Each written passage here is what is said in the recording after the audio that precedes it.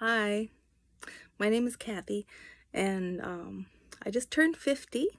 A lot of people are asking me what I do to keep my skin like this. Well, I've been taking care of my skin steadily since I was about 22 when I was working in a beauty salon in Barrow that specialized in the skincare product Dermalogica.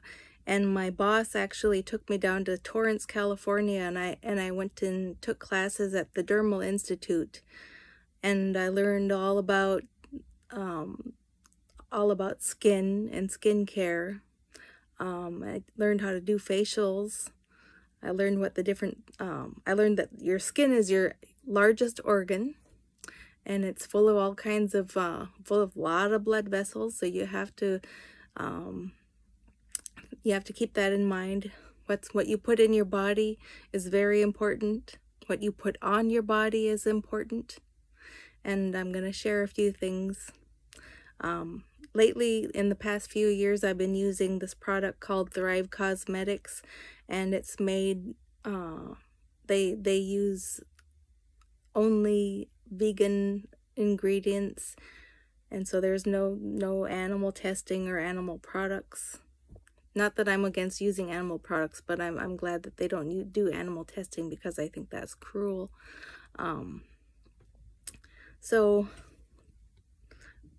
To start out with, this is called Bright Balance. That's what I use to wash my face. And one of the things it does for someone whose skin is mature like mine, I'm 50, so we get what's called melasma, and that's it's a form of acne, actually, rosacea specifically, and it's a darkening or discoloration of the skin. Fortunately, I only have it on the apples of my cheeks. I try to tone it down a little by using products like this. Once I've done that,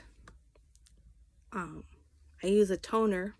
I use this and I put it on with a cotton pad, and I put that all over my face, even on my eyes, not on my eyeballs, but on the skin around my eyes. It's very gentle. And then I use a face serum, and I actually use two of them right now. I may be going overboard, but that's just me. I use one called Liquid Light Therapy.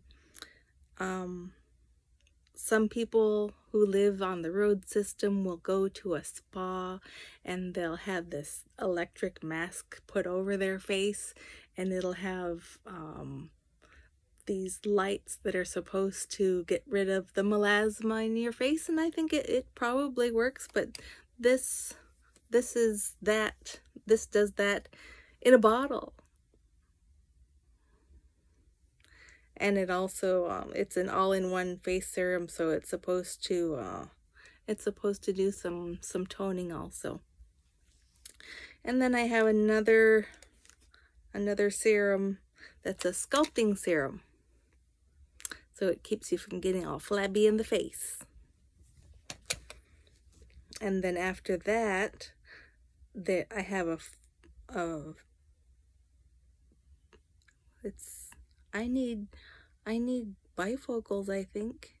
It's a Power 7 Peptide Firming Moisturizer Ceramide Line Smoothing Complex. That's what this one is. And then after that, I use an eye lifting cream, and this is really good. So that's my skincare. That's all I have on my face right now. That's all I use most of the time. But for the purpose of this video, I thought, there's all these videos of there's all the makeup videos. Most of the women that are doing them are in their 20s. I thought you might want to see one with someone who's 50. So let's do that. I just recently lost some weight. I got COVID in July, and I didn't lose my taste or anything, but I lost my appetite. And I quit eating sugar then. And I thought, oh, this is good, because I'm going to be 50 and I need to lose weight just in case I need to call an ambulance. They need to be able to lift me. That was good. Anyway, I use mostly this Thrive Causemetics, and the reason I got into using Thrive Causemetics is because I was working at the Family Crisis Shelter, and I happened to see an ad for it when I was doing some research on some things that had to do with the shelter programs, and Thrive Causemetics came about. It's kind of a twofold thing. This lady wanted to come out with some natural cosmetics because her friend had cancer.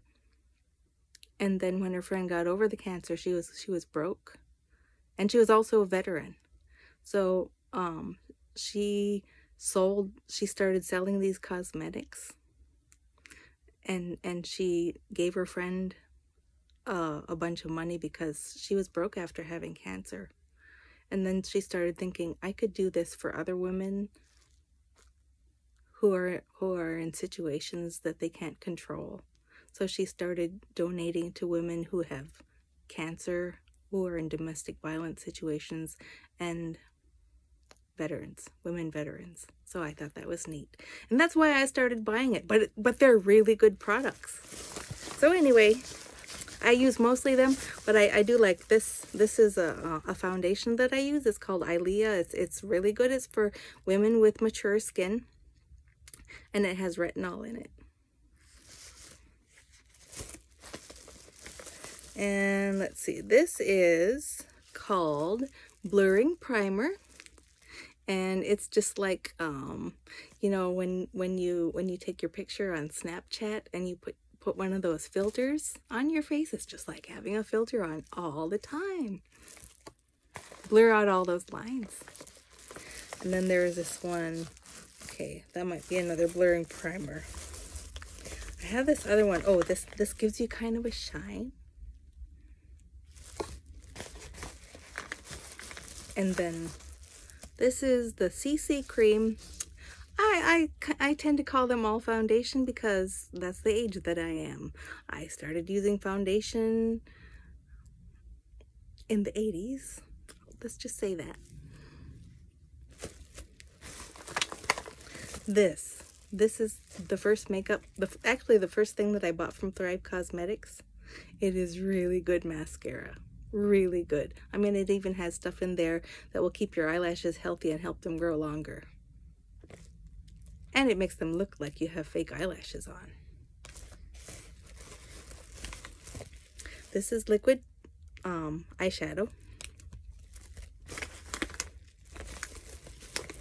I have my eyebrows. I have real eyebrows, but they're also microbladed because at my age they start to get a little bit thin. So I did that this past summer. I need to have them touched up. I did have a bunch of these little things to fill them in before that. And so this is a good thing to have if your eyebrows are kind of thin. It's like a mascara for your eyebrows. And the eyeliner. Another liquid mascara. Oh, this is brown. Okay. Let's see. I think I have everything that I'm going to use. The only thing that I don't use that's not Thrive is this lipstick. It's Maybelline. It's called Pink Wink. And I started using this color when I was 14 working at Vanilla Vic. And I haven't found another color like it. And it's my favorite. And I'm not going to stop. Sorry. I don't think it's vegan. So let me get started with this blurring primer. I just use my hands. I know a lot of people use little sponges. I don't do that. So I put this on my eyes first and try to get in here where I get Anna's jowls. So sometimes, now that I lost weight, they're gone again.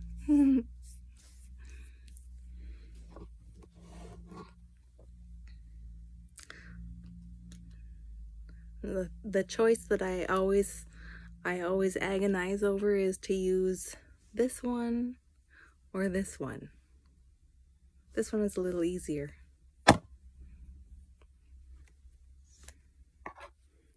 And I just use a little bit. A little bit goes a long way.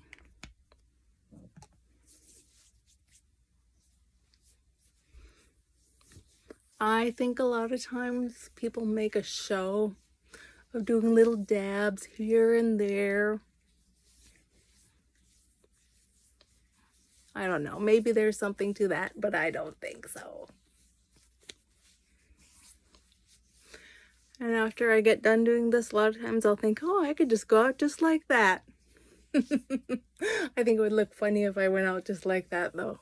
You need the rest of it.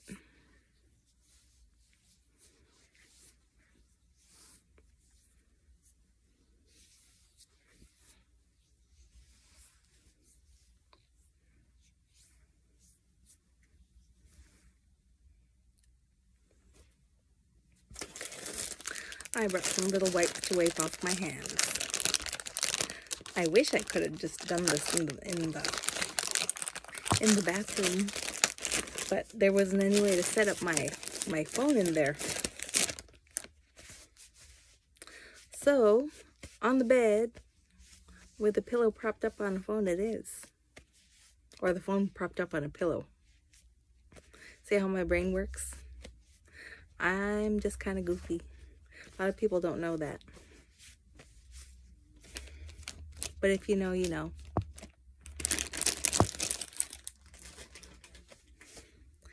So, let's see.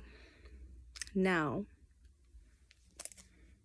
you see my favorite lipstick. It's kind of a metallic pink.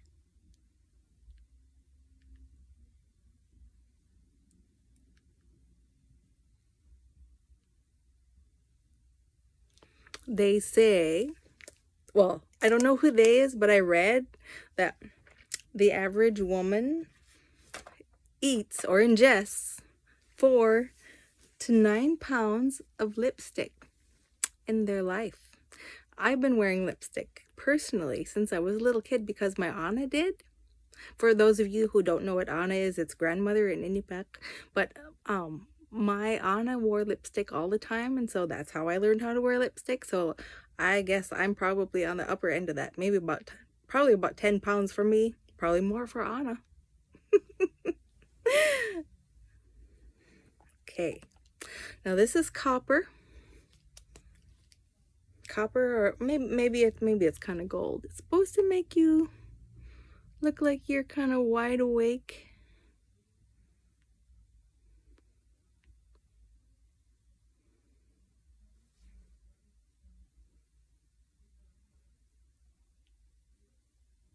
I've had someone ask how to put this on, and I've seen them do this. I used to, when I was a teenager, we used to buy magazines instead of looking at the internet, and I used to look at all the tutorials on how to put on makeup, but they put on makeup differently back then in the 80s. Just think, the 80s was like, if you were born in 1982, you're 40.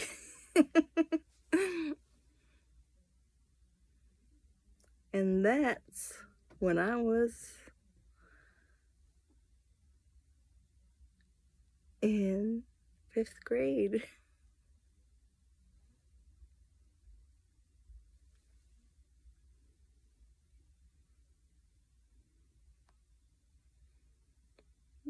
This is really easy to put on, and you don't really tug at your skin. I usually put a little bit down here too. And since my eyebrows are already microbladed, I don't really have to do anything to them. Let me put all these other things back.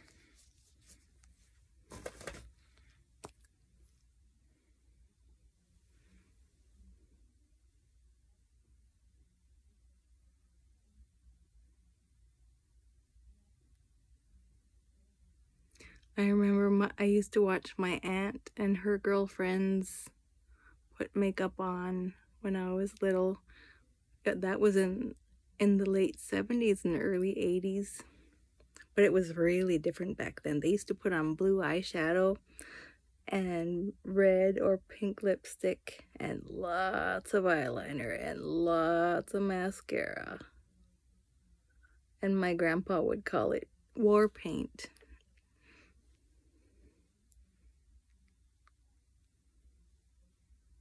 And then when I was in high school, we wore a lot of purple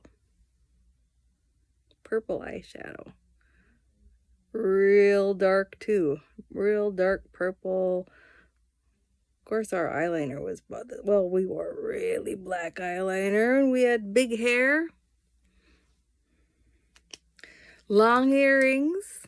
Shoulder pads. Some of us had little tiny waists.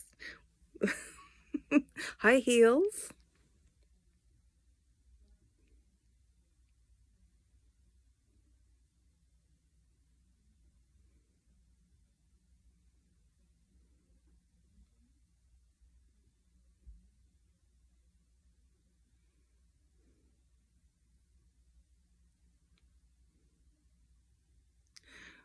The times right after high school were the best.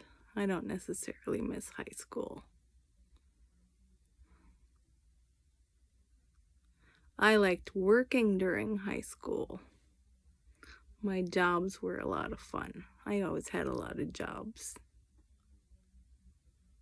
I had adult friends at work that were really nice. Well, my friends that are still my friends, they were cool. I shouldn't say I only had adult friends, because I had some really good friends that are still my friends.